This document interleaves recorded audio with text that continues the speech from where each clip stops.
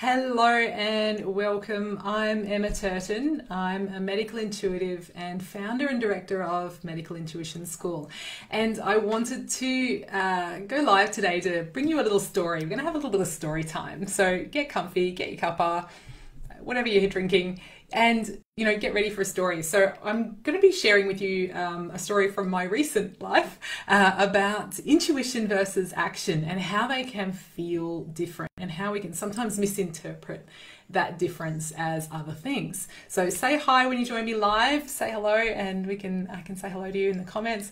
And if you're coming in to watch the replay, give me a hashtag after party. If you're coming in to watch me live in the replay, or not live, but after party vibes.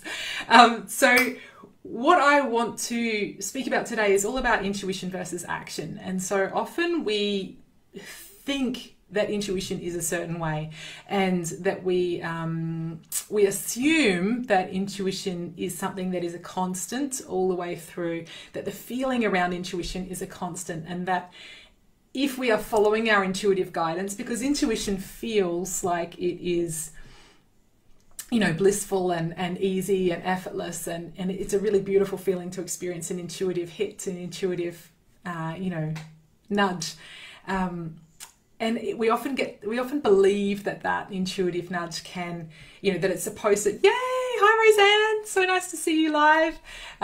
It's so easy to think that everything is going to be easy and effortless, and that that intuition is going to stay that way. If we're following our guidance, it's going to stay effortless and blissful.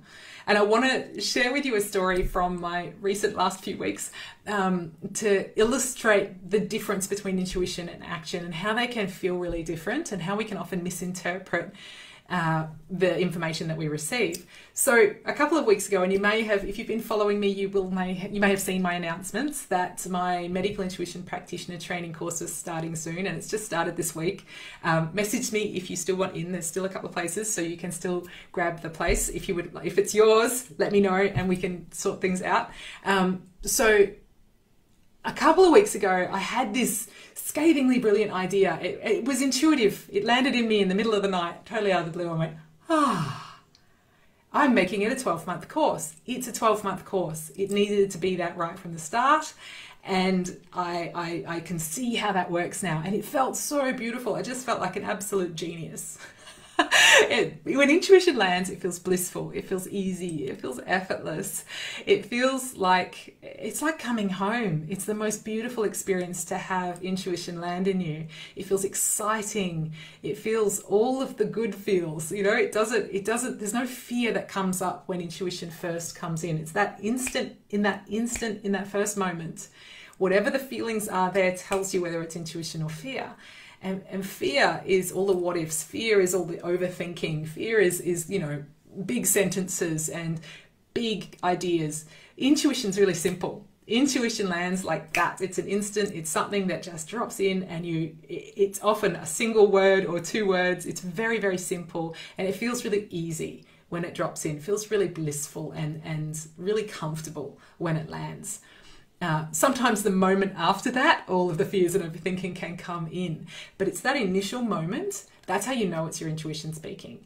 And so I knew in that moment, I was like, it's a 12-month course. Okay, I'm going to change it. And I announced it before I really thought things through and let my fear come up. I'm human. My fear comes up no matter how much work I do on it. My fear is just there to keep me safe. Your fear is there to keep you safe. It's not there to be fought and squashed down. It's there to be, shoved over to the passenger seat so it's not driving the car. But it's still there to go with you on the journey. And so, before that could come in, I announced it. I went, right, that's it. It's happening. I hadn't thought about the how. And so I went through in this blissful days of, I'm such a freaking genius. This is just the best. I don't know why I didn't think of this before. I know exactly how the holidays are going to work out. I know exactly how this is going to work with future courses, and I know how it's all going to fit in. It all landed in one beautiful, blissful package in me, and I knew exactly what was going to happen in terms of those details. And so I was like cruising for a couple of weeks, announcing it, talking about it. Yep, so happy, celebrating it. But when I came to taking the action of actually physically changing the course from what it was previously, which was an 8-month course, to being a 12-month course, everything came crashing down to a screeching halt. My computer stopped working, the internet stopped working, my memory drives, my hard drives stopped working. I couldn't access Zoom. I couldn't access so many different things. Everything kind of came to a screeching halt, and I'm between virtual assistants at the moment, so I had nobody else to help me to do anything. So I had to do it all myself, and I'm proud of the fact that I know how to wrangle things on a computer, but it is not my zone of genius, and hats off to the people whose zone of genius it is, because you people are saints. So you're worth your weight in gold if that is your zone of genius. I absolutely, I bow down to you. It is not my zone of genius. I can do it. I have learned painfully slowly how to do things in my my secure learning portal, how to do things in my membership portal, how to do all of the technical back-end stuff. I know how to shift things on my website, create new web pages, but it takes me forever because I'm a medical intuitive. That's my zone of genius. Teaching medical intuition, that's my zone of genius. It's not doing that other stuff, the computer stuff. Much as, it's satisfying and I celebrate that I can achieve something, it's like banging my head against the computer to get it done. And that's what it was like. And so I had to laugh because it had gone from this beautiful, blissful, cruisy, yep, I'm freaking awesome, I'm such a genius, I've created this shift and it's all intuitively guided, it's so beautiful, it's so easy, it's so effortless, it's all just landing, to, oh my God, I can't do all this stuff. There's so many things to do and I've just got to try and wrestle with everything. Everything feels suddenly really hard and heavy in the action. And so many times, perhaps many years ago, before I really understood how intuition worked, I would have taken that as a sign that I was on the wrong track.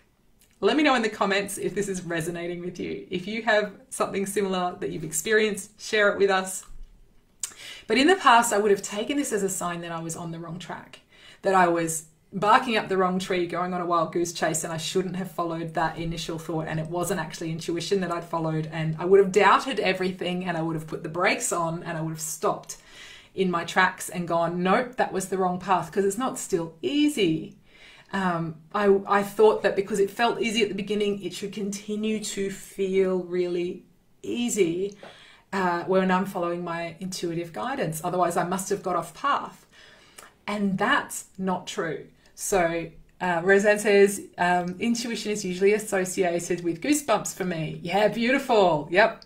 Yeah, I call them spirit bumps. Absolutely. And that can often be the case. It can be, something that lands in you in a physical sense, that you have that physical experience of goosebumps to confirm that it's your intuition. And I love that the body can confirm that for you. That's so beautiful.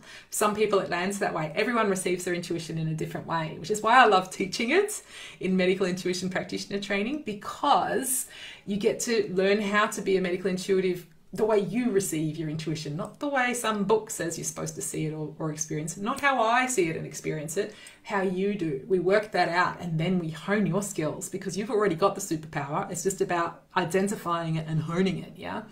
And so I had this experience, this confirmation of, what I may have done perhaps wrong in the past, in that I would have stopped going down a path I was intuitively guided towards. I would have shut the door and gone, nope, that's obviously a sign I shouldn't be doing that. And would think these things, these difficulties or obstacles in my path would be a sign that I shouldn't go down that way. It's our fear that looks for those signs. Our fear is asking for signs all the time. So that's our mind. Our mind and our subconscious mind are looking for fear, for signs to reinforce the fears that are coming up.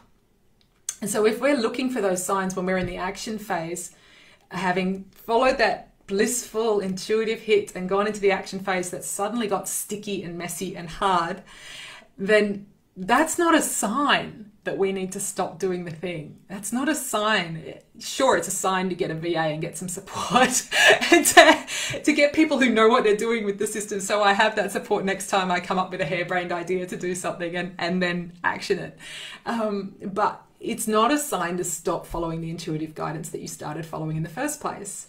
So that sticky, unpleasant, messy feeling that can happen, that's not a sign about your intuition at all. In fact, it has nothing to do with your intuition and everything to do with your willingness to take action steps. And so what had happened was, in the previous 2 weeks, I was busy doing other aspects of interviewing people coming into the course, doing other things in other courses. I'm always doing a lot of things at once. I juggle a lot of balls in my business, and I love that. I love that there's so much variety. But I was putting off the action of actually working out the schedule, actually working out the calendar, actually making all of the physical changes within the portal, because I was hoping to get someone who could do it for me. But of course, it was going to need to be me, because I'm the one who needs to make sure it's right moving forwards. And so I was just kind of hoping it would go away by putting my head in the sand. I wasn't taking action apart from announcing it, which was, yeah, that's an action step in terms of visibility. But I didn't take any actual physical action steps to make it real, to make it so. I was kind of hoping it would just magically do its own thing, and that's not how intuition works either. We have to show up to meet the universe halfway, and then the universe will show up to support us. And it was only once I actually started to really wrestle with the schedule, wrestle with the timing of the various breaks and things throughout the course, because there's beautiful study breaks and lots of spaciousness in the course now, which I love. Like, it's so totally the right thing to do.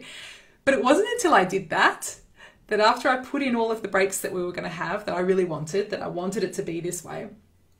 And then I put in the content and realized that it's spaced out better than any other year that I've done it before, that it's evenly spaced throughout the year. And it actually went all the way to the final week that was available to have content, was the final bit of content that needed to come out. And it was like, oh my God, it's actually designed right from the outset from 3 years ago to be a 12-month course. I just never ran it that way. And it was just much more intensive in a shorter time period without as much integration and embodiment time. And so it fitted perfectly. It's like, thank you, universe. That's a really funny joke that you just played there. And I just went, oh, the schedule's done. So I could have done that 2 weeks ago and I would have felt so much better about it. It wouldn't have felt like I was walking through cold, sticky honey over the last week trying to get things sorted for the beginning of the course. It's so funny how we do this to ourselves. So even me, even with all the experience I have of living an intuitive life and working with my intuition all the time, I needed to have this reminder that the action feels different to the intuition. That doesn't make it wrong. Doesn't make your intuition wrong. It just is different to your intuitive hit. And two, that you need to take that action sooner rather than later, because the sooner you take action, the less it feels like it's messy and hard and sticky and difficult. And the more you're able to bring in support for the things that aren't your zone of genius, because you have time to do so. I didn't have time to do so. I had to figure it all out myself. And I did, and it's wonderful, and it started on time, and it's perfect, and everything is good. But it would have been more comfortable for me had I taken that action earlier. And I wouldn't, yes, I was riding on the wave of, oh, it's so easy and blissful, and I love an intuitive hit, love following my guidance, I'm celebrating it, so good. But that action, it's meant to feel different to the intuition, and it's totally okay. Sometimes, yeah, it will be easy. Sometimes you'll take a step, someone will show up and you'll think, you're the perfect person for me.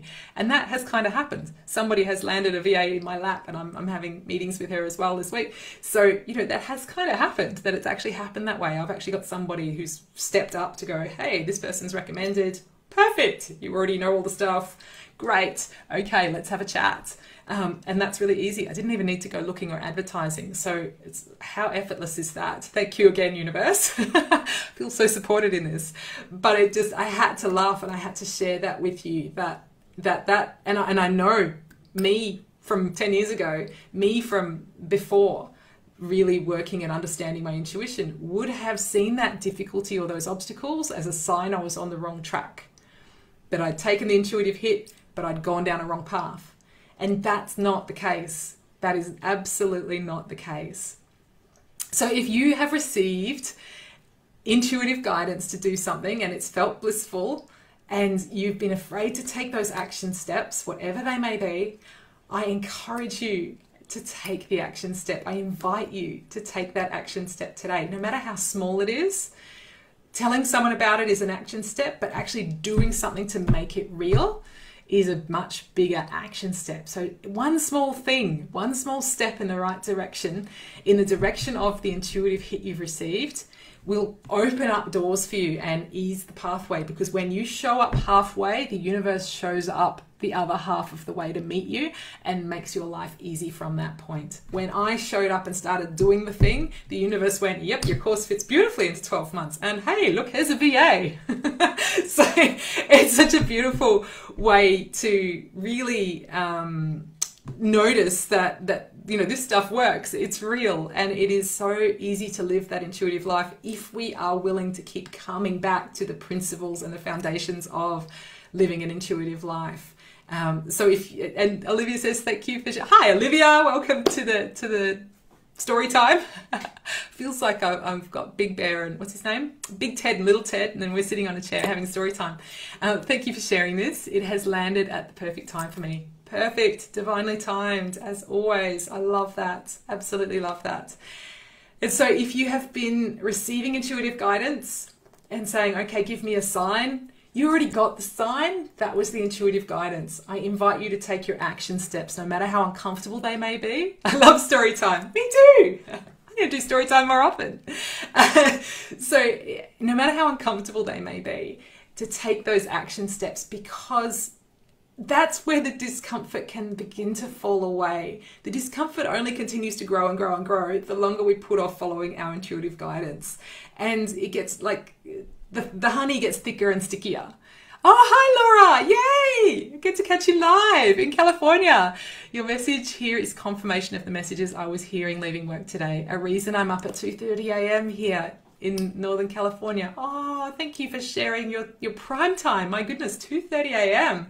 That's when we deeply connect in with our intuitive guidance. So well done. Well done for following that guidance to be here live and to get what you needed from this story time with Emma. Oh, it's so nice to see you live, Laura. I don't get to see you live that often. This is so nice, such a treat. And so this is your confirmation for if you're watching this video now live, or if you're watching it as a replay later. Roseanne says, thanks Emma, I also needed to hear this today as well. I knew there was a reason I needed to come in and have story time. Thank you, Roseanne. I'm so glad that it's landed at the right time for you too. So if you are watching this is your sign that you need to go back to the original sign you already got. You don't need another sign. When we wait for signs, that's our fear waiting for signs to have confirmation of what our fear believes, not our intuition guiding us. If we have already received an intuitive hit, an intuitive nudge, guidance in any direction, and it felt blissful, it felt easy, it felt effortless at that moment that it landed, no matter how soon after that all the doubts came in, that initial moment of, yes, that initial full body yes that you can feel with an intuitive hit right before your brain picks it apart and says it's all wrong, which is the fear coming in. If you already received that, then you already have that sign. The more you ask for signs, the more you're waiting for a sign that will tell you your fear that it was right. And that doesn't help you because you still haven't followed your initial guidance. And it's only when you start to follow that guidance that you start getting more and more and more guidance and more confirmation. Like I finally, took the plunge and started to work out the schedule, and then literally laughed out loud when I went, oh my God, it all fits into the year perfectly. And my son, who was homeschooling nearby, went, what are you talking about, Mama? Who are you talking to? Just talking to myself, because I actually did the wrangling of the schedule and was like, oh my God, it fits into 12 months like it was always meant to. It was like, it fit like a glove. Like, how did that happen? An 8-month program fit into a 12-month time period like a glove, better than it did before. Like, so much better. It was like such a confirmation that of course, following that guidance, I had that confirmation that of course it was the right thing to do, and I should have done it before. But there's no shoulds. I'm totally okay with the fact I had a learning curve and that I needed to see it in action to be able to come to that conclusion myself. And then of course I got the confirmation by getting a message from a friend who connected me with a VA, a new VA. So I was like, oh my goodness. So now I've seen the need firsthand, because I've realized just how painful I find doing all of that back-end computer stuff, and how nice it would be to be able to hand it over to somebody I can trust, who can do all of the things in all of the software packages that I use for my online business. It was so lovely to have that confirmation as well. I didn't even need to go seeking and advertising. And so that was more intuitive guidance. It's another nudge in the right direction, that it's like, yep, you're on the right path. This is just showing up to make life easy and effortless for you, because you finally stepped into the thick, cold honey and started taking some steps. When you finally do the action, then everything starts to fall into place. It can take wrestling, it can feel deeply uncomfortable, and that is not a sign you've gone down the wrong path. That is a sign you're taking action. And if you're uncomfortable, you're probably growing, and that is probably the right path. If your intuition guided you that way, it's definitely the right path. Every single time. Laura says, I received my guidance months ago and was excited and blissful. Brilliant. Now I move forward. Oh, sometimes it takes us months. Don't be too hard on yourself. Sometimes it takes us months, myself included. Sometimes we just don't want to hear it, right? I had guidance months and months and months and months, probably over a year, maybe a year and a half ago, to do the reset protocol, my reset protocol, to go and do it for myself. Do you think I did it? No. It took me actually saying to a whole group of people, I'm going to do it live. Who's with me? And then for people to sign up and for me to feel obligated to do it, to actually do it. And I'm loving it now. I don't know why I never thought of doing it live before. It's so cool. The energy in the group is fantastic. Everyone's sharing their recipes. We're all enjoying. I'm getting so much more out of it, and it's so much easier in a group than it was on my own. I've only ever done it on my own before. And with clients, of course, clients have done it with me as well. But everyone's got the opportunity to go through it in the group experience now, and so that's really beautiful. I didn't listen to my own guidance, a year and a half ago, because I put my head in the sand and didn't want to hear it. It was easier to not hear it. I wanted to just put it off, and it was inconvenient. I didn't want to have to do it. It'll be fine. Everything will be fine. And then eventually I got to a breaking point in my body and went, what? It's not fine. We're doing it. I'm finally going to go through with this, and I've received the information I need to do it live so that I do it. And I did. And now it's perfect. So Laura says, so the universe can keep handing me guidance that I act on. Yes. So lovely you've been able to upgrade your course. Thank you. Much love, Emma. Time to go back to bed. Beautiful. Yes. Now you can rest because you know exactly why you were woken up at this time and why you are here. Thank you for joining us in the middle of the night. I think that's so, that's serious commitment. I appreciate your commitment, Laura. Thank you. And so, that's the thing. When we finally do follow our intuitive guidance, like I have with the reset protocol, let me just share, if you're interested in that, you can still join the reset protocol. It's not in the other link that I've shared there, because I haven't had time to put it on my website yet. But you can check out all the details over here. And I'll just put it here. If you want to, you can find that out there. You can see what's in there. And you can join us. Come on in. There's people that are actually starting it now, so you're not too late. And I'm feeling amazing. My body feels like a whole new body, so it is really cool. So seeing as I'm mentioning it, I thought I'll drop it there. But it's just so good, because when I finally did take that guidance and act on it, after having gone through things getting heavier, harder, it all seemed too much. And then I acted on it, announced it, people started jumping on board, and I ended up with a fantastic group of, I think it's about 26 of us now. And, we're doing this thing together, and it's just been so easy and effortless to do it as a live thing. I've never done it. I never even considered doing it as a live thing before. And it just has been really easy because I finally followed my intuitive guidance. But you have to act on it. You can't just receive the guidance and then keep asking the oracle cards for another sign, keep asking for some more information. You have to take action. And so I invite you, if you have received your intuitive guidance, to take the action step, whatever it is you've been guided to do, no matter how big or small. To take the action step that you are being guided to take, because you may be surprised that once you finally start walking through the thick, cold honey, it starts to become warm, runny honey very quickly, and everything starts to become more effortless as all the difficulty and discomfort starts to melt away. But it's not a sign that you have done the wrong thing or gone down the wrong path. Keep that in mind. When we ask for those signs, it's our fear asking for signs that it is right. It's not our intuition. It's not us asking our intuition to show us and guide us. It's us, our fear asking for a sign that it is right. It's not right. It's rarely right. Our intuition is always bang on. Our fear tries to keep us safe, but we can listen to our fear and take advice from it. We don't have to let it make our decisions. That's what our intuition is for. That's how we live an intuitive life. So I invite you to step into your intuitive life, whatever you've been holding back from, to do it now, to take that action now. And whatever discomfort you're experiencing right now will start to feel easier and easier and easier, and more intuitive guidance will show up in the form of people to help you and things that will make life easier for you, and everything magically folding around you because you're finally taking your own intuitive guidance and acting on it. Action's so important. We can't just sit around and be intuitive and never take action. Otherwise, there's just no point. There's no point receiving guidance if you don't take action on that guidance. There's no point sitting and being, spiritually devout and having all this spiritual stuff land in you if you don't actually live that from that place. If you don't walk the talk, what's the point?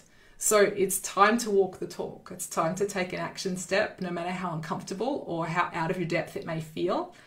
You will feel, as you step off into the abyss, you will feel the ground come up to meet you and hold you as you walk, because you were intuitively guided, and that is never wrong. I hope you have a beautiful rest of your day. Thank you so much for joining me live. For those who've joined me live, it's been such a pleasure to have story time with you. And I thank you for watching the replay. If you've watched the replay this far, let us know in the comments if this resonates with you. What are your experiences? What are your action steps you're going to take next? What are you going to take next? What is your action step? What will you do based on your intuitive guidance? What is the next step that you will do to help step through the discomfort and start taking action? Because once you do that, everything will start to get easier. So let us know in the comments what your action step is. I'm going to go and finish cooking dinner. It's a reset protocol friendly dinner. So I'm quite excited. It's lots of herbs and spices. It's really, really tasty. It's going to be really, really yummy. So thanks, Roseanne. I love your beautiful purple heart. Thank you for joining me again. It's been such a pleasure to have you here. And I hope you have a beautiful rest of your day or night in California, wherever you are in the world. Enjoy your day and night. Bye now.